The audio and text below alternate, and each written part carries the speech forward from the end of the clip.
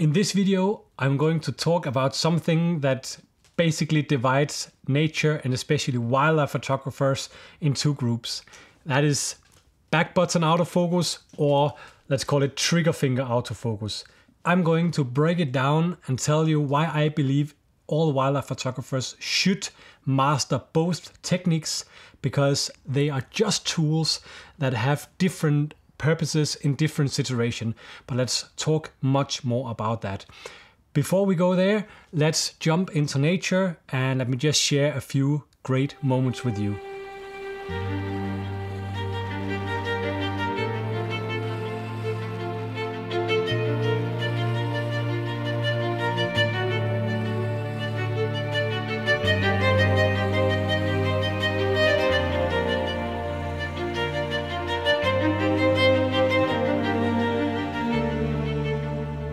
Big thank you to Squarespace for sponsoring this video.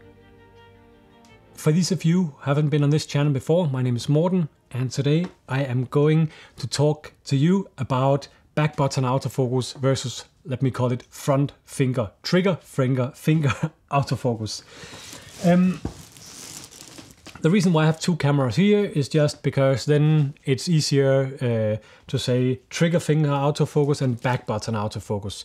And also because I have a macro lens on here, I have a telephoto lens on here, and that has a little to do with the point I'm hopefully reaching at the end of this video. I mean, I could probably make a 2-hour long video about this topic because I love both trigger finger autofocus and back button autofocus, but the purpose of this video is not to explain the whole thing fully. The purpose of this video is to inspire you to actually use both techniques and teach yourself these tools, because it's not either or, it's both and. Because, as I said, they both have very, very good purposes. It's just about learning them so you know exactly when you're going to use them. I'm going to share a few examples from where you look through my viewfinder, and I'm later in the video where I explain why I use the focus techniques I do. And I'm also going to show you some examples from some of my recent photo trips and explain in this situation I use this technique because of that. So yeah, let's get started. First of all, I want to explain you the main difference between the two autofocus, but even before that, I'm going to tell you how I use my autofocus. And this is regardless if I'm using Canon or Nikon or Sony. It's just, it applies to everything. See, most camera has two autofocus modes that basically that are interesting for us as a wildlife photographer. These two modes have two different purposes.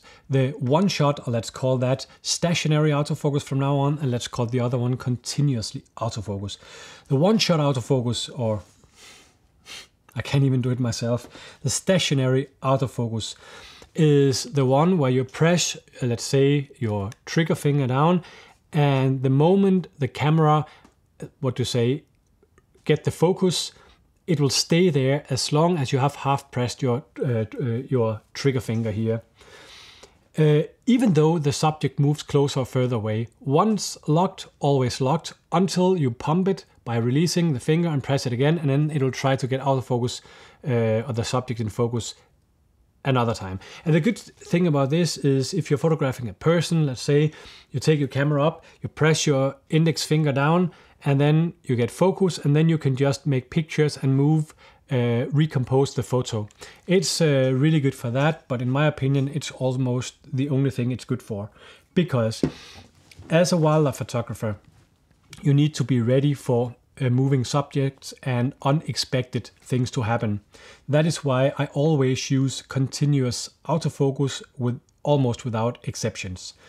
The continuous autofocus will never really lock. It will continue to follow your subject, and it will continue to try to maintain focus regardless where the subject is.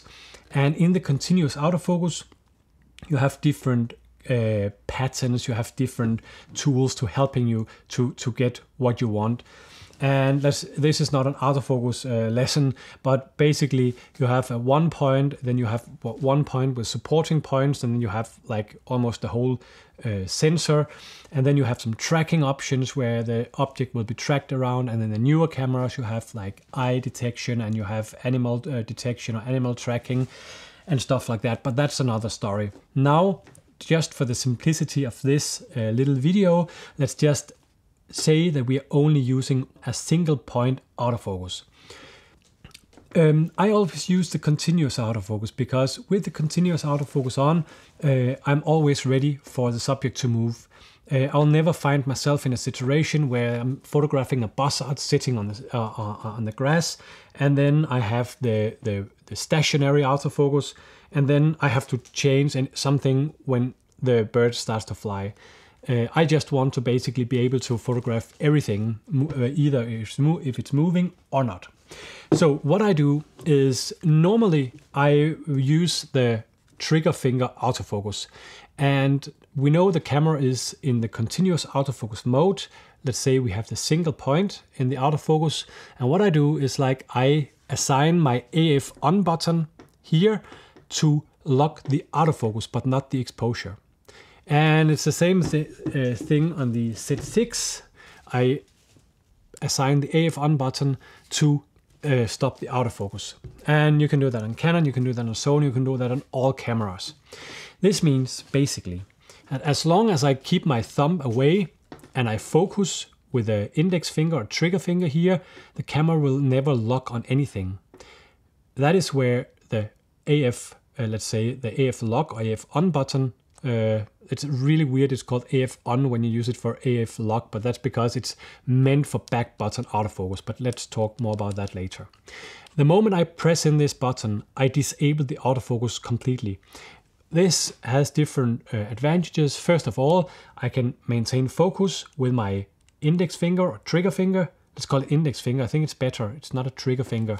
So index finger, I press here and I get focus, and the moment I get focus, if the subject is stationary, I press my AF lock with the thumb, and then the autofocus is disabled. Now I'm able to recompose the frame, and as long as I keep this pressed, the thumb pressed, the autofocus will not go in and do anything. So I can basically photograph there.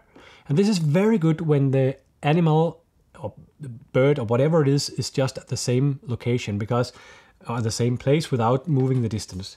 Then I can just photograph, and I can even go in and do some manual adjustments and stuff like that. This is really nice because then when the animal starts moving, I just release my finger and I can follow again if it goes closer or further away. So this is very, very good. There are some advantages with this technique, and there are disadvantages. And some of the disadvantages, they are the reason why I also very often use the back button autofocus. Because like our finger has, the main purpose of the finger now is to, of course, take pictures. And another main purpose is to get the, I don't know if it's called obtain focus, but now I think it's called obtain. Now I'll just call it that, and then you know what I mean for the rest of the video. I press this to obtain focus, and then I can also photograph with that, take the pictures with the index finger. Then with the back, it has different purposes. Now one of the purposes is to lock the autofocus if I want to recompose or if I want manual focus. So this is one purpose of the thumb. Another purpose of the thumb is to basically move the focus point or focus points or focus pattern around. A third purpose is to adjust either the shutter speed or the aperture depending on what you have here. And another purpose is to basically being able to use some of these buttons if I use custom buttons down here to change anything. That means that without losing tracking autofocus here, like continuous autofocus, I can focus, I can take pictures, and at the same time I can move the focus point around, I can change things. That is the good thing about it. That is why I use this a lot. And I'll tell you later when I use this and when I use the back button autofocus. The bad thing about this technique is if I don't really need to use autofocus that much, when I basically want to have focus because the badger is between some leaves, a really difficult subject, a really challenging subject, or backlight, I know that it's hard to obtain focus, but when I have it, I want to keep it and just photograph. Here with this technique, with the index finger, trigger finger autofocus, I need to hold this AF lock button constantly. The moment I remove my finger to remove the focus points here or to change any other settings here, the moment I release this finger, it will start focusing again. And then I risk to lose the subject and I have to get it back. And in difficult light situation, in difficult situation with a lot of like branches or leaves or grass, this is not what I want. And this is where the back button autofocus really comes into play. The back button autofocus, on the other hand,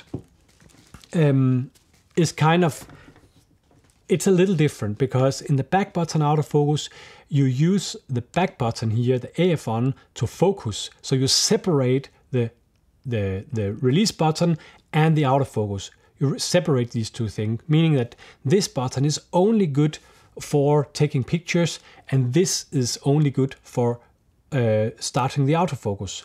Back button autofocus I use a lot when the light is challenging, when I don't need autofocus that often, when I need to photograph in some really challenging situation, like with the badgers or when I'm in the grass. Because with the badgers, I had the challenge. There were a lot of grass, there were a lot of moving ferns, and constantly I only got a few seconds with a clear shot of the badger. Then I need to get the focus, and then for a long time I didn't dare to focus because I knew it would catch something else. So in that situation I used the back button autofocus, because I could then get my focus, I could then photograph, and then without thinking about the focus, without having to press this all the time. And you remember before I said I like to have my finger free, because then as I was focusing, I could do things, moving the focus point around. Like with this method where you use your index finger to focus, you can use your thumb as long as you don't need to lock the autofocus. That means that you can use your thumb when autofocusing. Move your focus point around when autofocusing. With the back button autofocus, you can use your thumb when not focusing. And that's the big difference. And that is what dictates if you want one or another, if you ask me. Because when I'm sitting there with the badgers, I get focus and everything is perfect. And now I don't need to focus until something special happens. And then it's quickly to just press the AF on button, get focus and release it again, because then I have my finger to move focus point around. And it has another big advantage, and that is when I am using manual focus a lot, like on this lens. Because the depth of field is so shallow, I need a very precise focus. Also because the manual focus ring is so superior to the one of these two, it means that a lot of the time when using this, I use the back button autofocus, because I use manual focus probably 60 to 70% of all the pictures I make. And that is something I have started after I have switched to the mirrorless system, because in this system I can zoom in the viewfinder. So I have assigned my custom button here to zoom in on the subject. The advantage of that is, of course, I can use my manual focus very precise and just get the eyes of the subject. And then I don't have to think about holding this. I can move my focus point around at the same time when still making pictures, because that's important. Because when you zoom into 100% with the custom button here, it will zoom in at the point where you have your focus point. That means that if I want to zoom in on the badger's face, I need first to move the focus point to the badger's face and then zoom in. And if I have to hold this to lock the focus, then I cannot take picture. When I release the AF lock, I cannot take photos because then it will start hunting. With the back button autofocus, I can release the button because I don't need to focus. I can just take pictures while moving the focus point, zooming in, fine-tune autofocus, continuing to take picture while all this happens. And that is extremely handy in this situation. There are other situations where I use the back button autofocus, especially when I have the big gloves on and I'm photographing, let's say, Ellesmere Island, because here my thumb is always numb and I can't really feel what I'm doing. And then it's not that nice when you're in the snow, which is categorized as a difficult subject to focus in because maybe the Arctic fox is white and the snow is white and the focus will hunt a lot. That means most of the time I rely solely on manual focus. But sometimes it is nice to be able to use autofocus when the fox starts running. So in this case, back button autofocus, because one time I have focus, I don't have to hold this in to lock the focus because this one is numb and with big gloves, and sometimes I don't hit and then it will start focusing. So here I like back button autofocus because I press my hand if that's necessary to get the focus. I release and then I can use like my whole hand to take photos because I don't have all these fine movement with the big gloves. I don't know if this makes sense, but I just tried my best to explain. Now I want to sum this up, more simple explained. I also want to show you some through my viewfinder from down my blind with the buzzard, where I'm using the different techniques, and then I'm going to explain you what is going to happen as we are looking through my viewfinder and the 600mm. Before we move on, I just want to take a moment to talk about Squarespace, who has sponsored this video. And the reason why I don't hesitate to recommend them is the fact that it's just super duper easy to make a website, because you basically start with a template that you like, and from that template you basically fill in your own photos, change it to your own style, change it with your own text, and then at the end of the day you have a beautiful looking website. You then also have a built-in e-commerce where you can sell print, you can sell your books, you can sell downloadable products. And the last thing is just like it's always working. It's fast loading time, and it's just beautiful. And I think it's perfect for everyone who doesn't want to spend the time sitting faffing around with plugins and codes and PHP and CSS and stuff like that. I think it's perfect for that.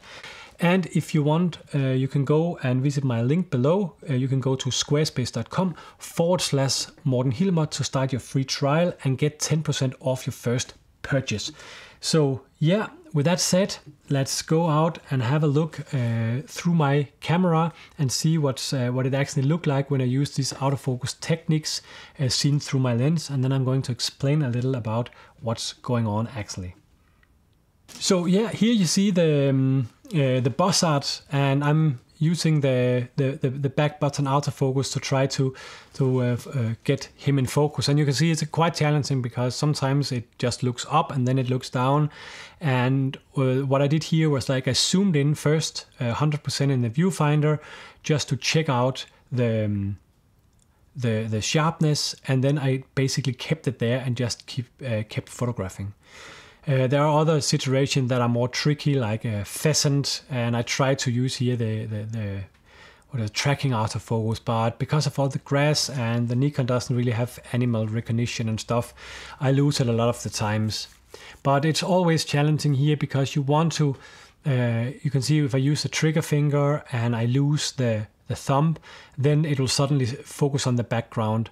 Or because I don't press I just rely on the autofocus, then suddenly if the buzzard goes away or go down to eat, I will focus on the background. That is why I basically prefer here to focus manually and then just don't have to concentrate on that. Another situation is here with the badgers, where you can see all the ferns. They are really challenging for the autofocus. And yeah, it's just really hard to work in these conditions because the autofocus will always catch a leaf in front of you.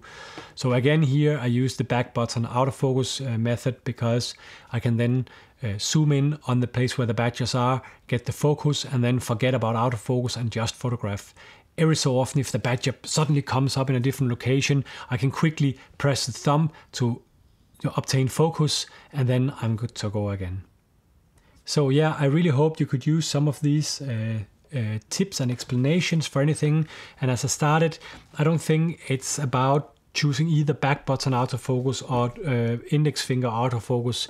I think, like all other things in the camera, these are tools that you can use when you need them, and you don't have to choose one of them. You can easily, your brain can easily adapt changing. And when you get out photographing shorebirds, you can maybe use the index finger autofocus. When you're in the different situations, you can switch to back button autofocus. So bottom line is just, I encourage you to really get comfortable with both techniques so that you don't have to listen to people like me and other people saying what is best, what is not best, but you have to master both of these techniques so you can choose for yourself what is best and what is best in which situations. So yeah, that was all from me this time. Take care and see you out there.